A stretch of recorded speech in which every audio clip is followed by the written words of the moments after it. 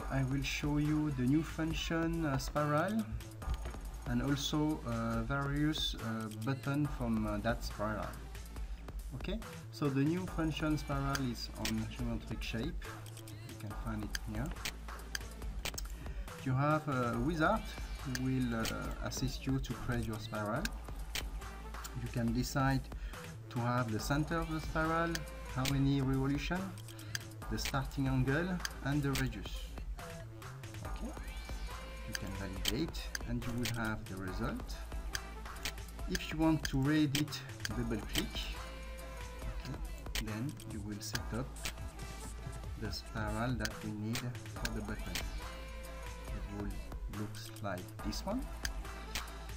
From this I will create a ridge, means the thickness of the spiral, like this. I will now switch to the type art. With these settings I can create a section. Let's say one.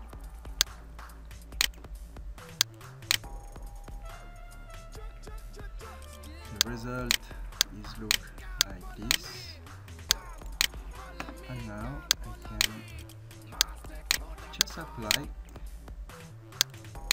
additional section, but with the curve smoothing, straight shape, angle 45 degrees, and I will truncate if the height of the shape will be higher than 0.3 millimeters. I will get this result now. Okay.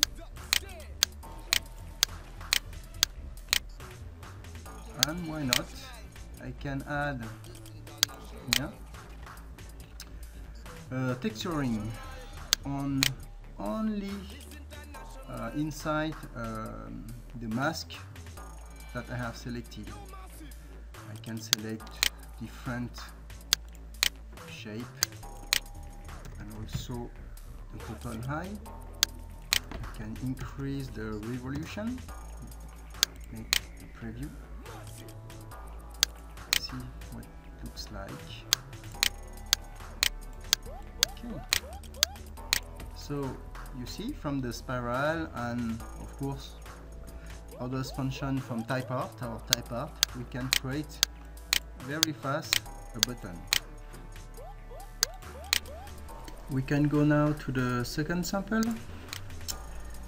On this one I have already done the dome, okay, and I would just like to make a basic mapping with a sweeping, so between two different profiles. It will looks like this one. Okay, I start with this and go on here.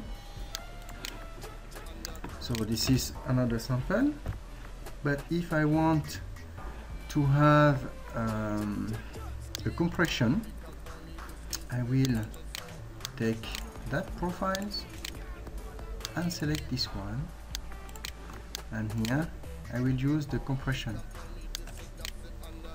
and you see that the result it's different from the previous one. So it could be very interesting to use the compression of the profiles to manage different height of the final type art.